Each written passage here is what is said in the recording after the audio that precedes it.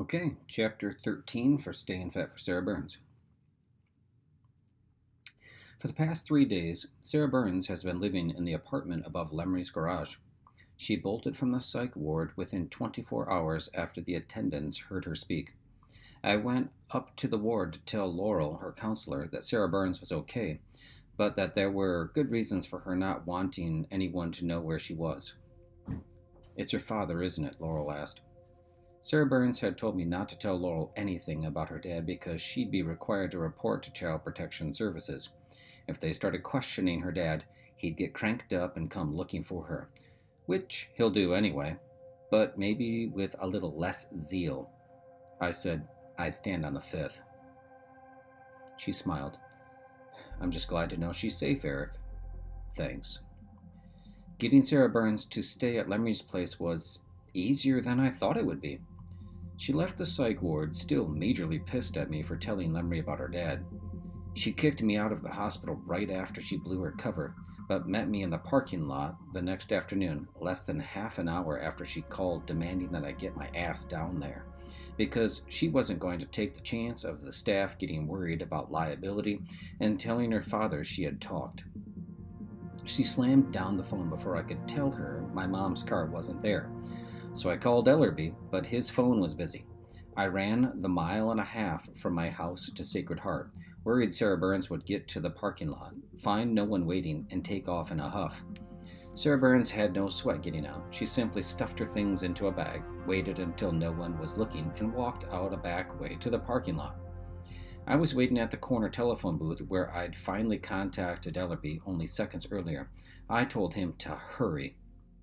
"Call you a cab, ma'am," I said.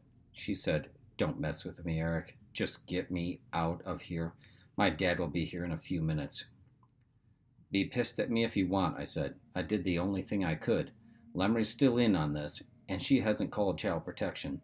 If you can't trust that, then I don't know what." "She can just stay the hell away from me," she said. "I've had all the help I need to last me for the next 5 years." "Yeah, well, it ain't all the help you're gonna get," I said as the cruiser rounded the corner, Ellerby sitting low in the front seat in dark glasses and a broad-brimmed hat. He pulled up beside us, glanced stealthily both ways before leaping out to open the back door. He said, "In." Sarah Burns looked at him like he was crazy, then back at me. I shrugged and said, "In." A dark car, an older model Oldsmobile with tinted windows, approached from the direction Ellerby had come, and Sarah Burns glanced up in panic, jumped into the back seat, and lay flat. "Drive," she said, and it didn't take an astrophysicist to know the ominous form at the wheel was Virgil Burns. He must not have seen me or known Ellerby's cruiser, because he coasted slowly, seemingly looking for a parking spot. Ellerby dropped into the driver's seat as I slid into shotgun. "Sir, where will I be dropping you, miss?" he asked. "The Sheraton? Marriott? Maybe the Hilton?" "Excuse me, what was I thinking of? We have no Hilton." "Knock $5 off my tip." "Drive," Sarah Burns said through gritted teeth.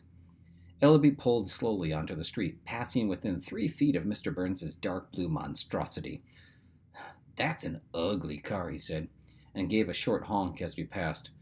I turned my head away as Mr. Burns glanced up.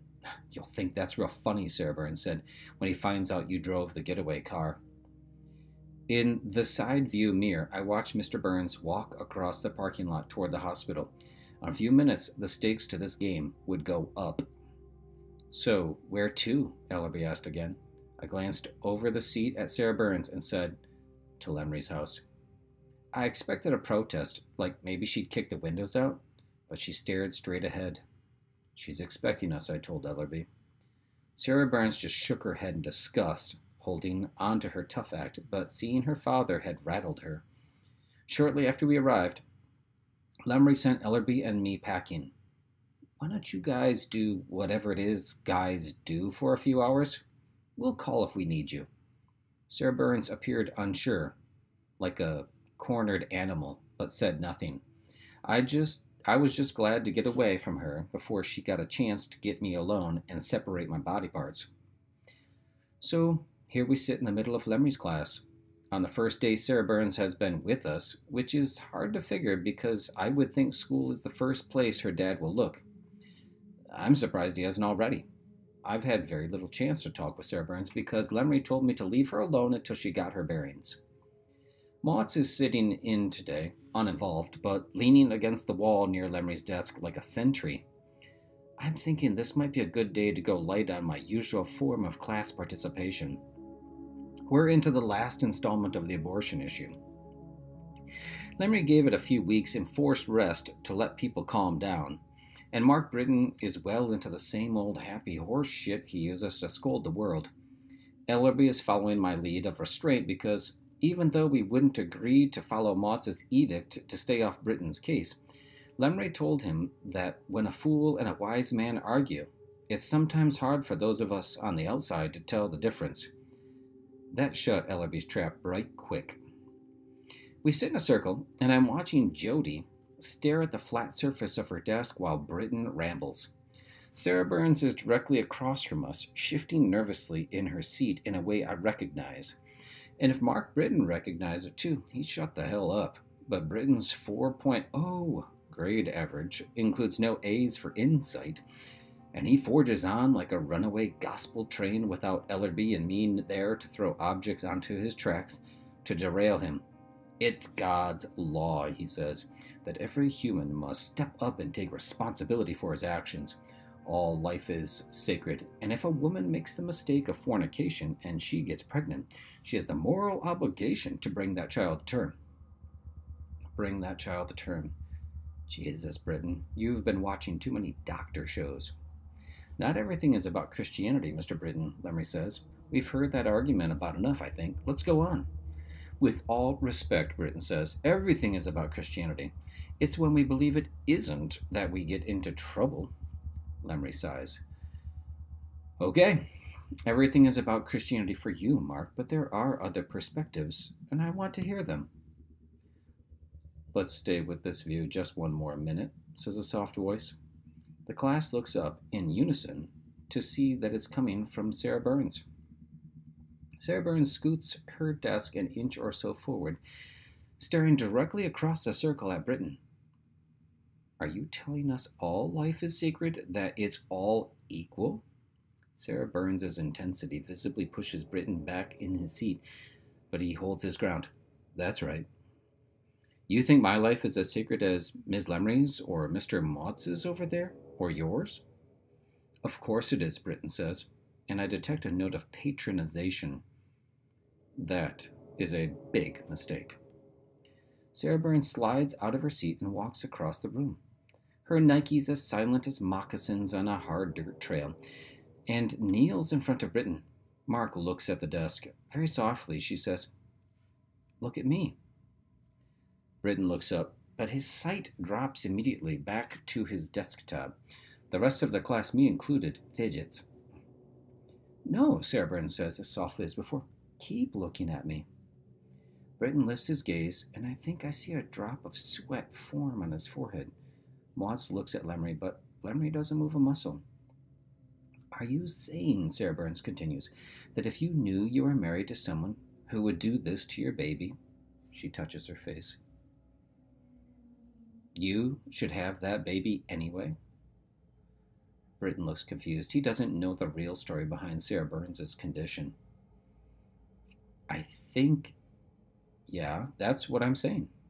Sarah Burns sits back in her haunches and sort of smiles, looking across the room at Mr. Motts. Then she leans forward again and puts her hands on Mark's desk.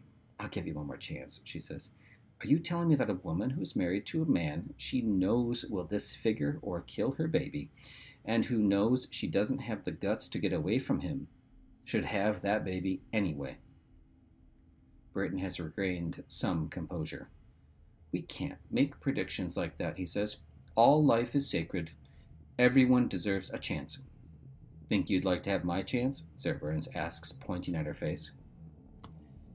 "It's not something I'd choose," Britton says, "but..."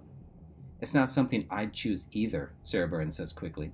She stands up to walk back to her seat, then turns in the middle of the room. "You and Mr. Motts go to the same church, don't you?"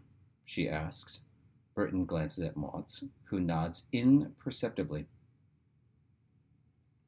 Yeah, Britton says. What's that got to do with... Do all the people in that church think all life is sacred? Britton says, they certainly do. And do they treat people's lives as if they're sacred? Britton feels safe here. Of course they do. Sarah Burns moves a couple more steps toward her desk. I swear to God she's going to grow up and be a crispy version of Perry Mason. She whirls and faces Britton. Mark Britton. I've been in the same class as you from first grade on, and I could count the number of times you've spoken to me on an amputee's fingers. I can't even get you to look me in the eye. Are you telling me my life is as sacred to you as Jody Mueller's? I mean, up until Eric the Great aced you out? Britton opens his mouth, but Sarah Burns whirls, and all of a sudden she's running it down Motz's throat. And this man, who goes to the same church you go to, and you know how many decent words, hell, any kind of words he's uttered to me in the past 6 years? Zip. Zero.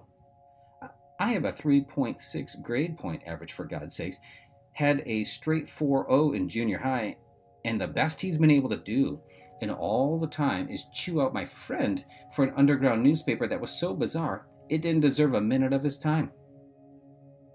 He didn't even respect me enough to show me his disgust. He told Eric what to say to me. Maud starts to speak, but she whirls back to Britton. How come you people care so much for the unborn when you don't even give a little bit of a shit for the born? Now Maud breaks in. Ms. Lemery, don't you think this has gone far enough? I'd expect you to have better control of your class. She seems in control to me, Lemery says. You ought to be here on a bad day. But Britton is wounded now, and I think we're about to have a bad day. His face is red, his neck pushing against his collar. Crybabies, he says. Nobody wants to take on the tough stuff. You've been pulling all kinds of stuff since you were a little kid and hiding behind the fact that you were disfigured. I'm tired of all the excuses. Tired of them, you hear? You step up and take your medicine. You should be damn glad you're alive and that God loves you. Jeez, Britton, Ellerby says. Get a grip. Tap your helmet, man. Go to hell, Ellerby. Just go to hell. You're the perfect example of what's wrong. You're worse than she is. You're even worse than Calhoun. You are evil. Lemery looks over to Maud. Now it's out of hand, she says quietly. Okay, class. Let's give it a rest. Britton turns to fire on her, but Jody steps in as he opens his mouth and says, Mark Britton, shut your mouth. Britton stops in mid-sentence like somebody filled his mouth with a bomb. I've heard your self-righteous BS for the last time. I really believed that you were special for a while there, but you just make me sick. You better. Shut up. She turns to the rest of the class. Man is known by his works. I've heard that enough out of Mark Britton's mouth so many times that I thought he made it up. Well, let me tell you about Mark Britton's works. A little less than a year ago, I had a 6-week-old fetus inside me. Mark Britton's and my works. Tears form at the edges of her eyes. I move my chair close to Jody's and she takes my hand. I wanted to keep it. He said no. I said I'd go away to have it. That's how desperate I was, how awful I felt about what I'd done. And you know what he said? You know what he said? He said he could never do the work he needed to do in the world with an illegitimate child hanging over his head. He said I'd have to get rid of it. That's a lie, Britton yells. You bitch. Mueller, I knew you'd try to slander me when I dumped you. Jody doesn't miss a beat. I asked him about the church's stand on abortion, and he told me that what he had to say to the world was more important than one error in judgment. An error in judgment, that's what he called it. He said making love to someone who didn't have the common sense to protect herself was nothing more than that. He didn't call it fornication then. He called it an error in judgment. And you know what I did? I had the abortion. That's how screwed up I was. And I had it alone because Mark Britton couldn't be seen at the clinic. I had to cross lines I'd marched in to have an abortion alone. She turns to Mark. I don't know right or wrong about sacred life, Mark Britton, but I know this. You don't talk to Sarah Burns that way. You just don't. And you don't talk to me that way either. Not ever again. Having gathered his books, Britton stops at the door. What you all just heard out of Jody Mueller's mouth is a filthy lie. It's just one more example of what happens when you try to take the high road. You can believe it if you want to, but it's a filthy lie. Well, Ellerby says, I won't be doing my report on shame. I could never top that.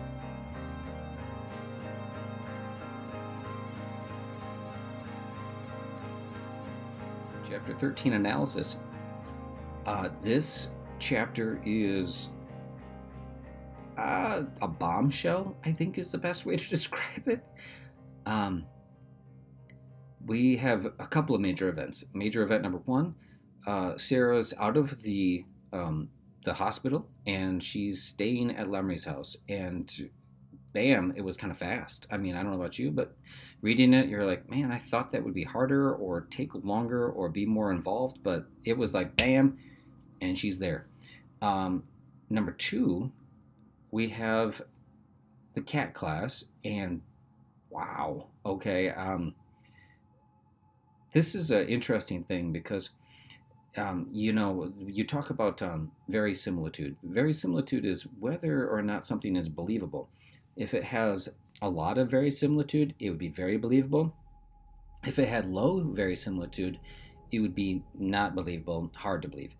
This is one of those areas where it's hard for me to believe as a teacher that this kind of class would exist, number one, or that it would be run in this particular way. This is very loose, and this is very contentious. It's kind of a off the rails kind of thing. It makes for a good story. It's very interesting to read, but you know, as a teacher, I don't think I could have a class where kids had these kinds of discussions or went after each other in this kind of way. You know, I know that our school has a lot of support classes. There's peer mediation. We have a lot of supports with counselors and things like that. But if something like this came up, my first thing wouldn't be to just run a normal class and just, oh, settle down, kids. I would stop it, and I would bring in administrators and counselors and maybe peer mediators and try to do some different things. This, to me, is not incredibly realistic. That aside, it's very interesting. If we stick to the story, Sarah's talking about what happened to her openly. She's talking about it to a group of kids. And so that shows that she's kind of moving on with how she sees herself. Maybe she's moving forward. It's a possibility. Additionally, we have a couple of things that are into the mix here. She's now got moths kind of stirring the pot, and we got to wonder what's going to go on with that. And they sort of set the trap and foreshadow that her father, Virgil Burns, well, this is just the start of it, right? He's going to go to that hospital. He was there, just missed her. He's going to know that she's not there anymore, and then he's going to want to find her. And that's all hanging over the sort of the story right now. We're wondering, when is he coming and what's it going to look like? And now we have to wonder what's going on with Mark. I mean, boy, this has really kind of pushed him to the brink. And as Mrs. Lemry has said, Ms. Lemry, he's wound very tightly. He has no sense of humor. This could be very difficult for him to handle in a positive way or in any way whatsoever. And so that's where we're at. We've got 7 chapters left. And hopefully you're enjoying this.